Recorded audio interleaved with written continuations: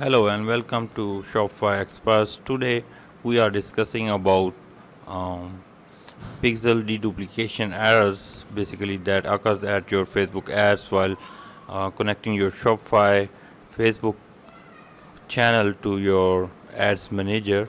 So if you are getting deduplication errors because your pixel and API are not set up correctly, which is something that should be done automatically via the Facebook app, by my opinion as well as my belief, they can disable your API for 12 to 48 hours and it should be fine.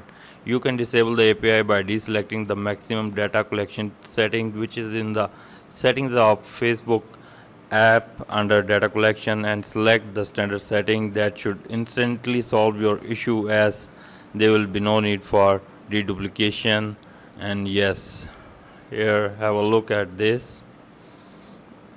You have to go to into the sales channel, click on Facebook, and then go to settings, and then go to accounts, and then go to data share settings, and then from maximum just select its standard and put it on the standard for like about 12 to 48 hours, and after 48 hours reswitch it to maximum. Then it will be solve your issue of deduplication, conversions APIs, and your pixels browser settings, so that it can be deduplications can easily be removed.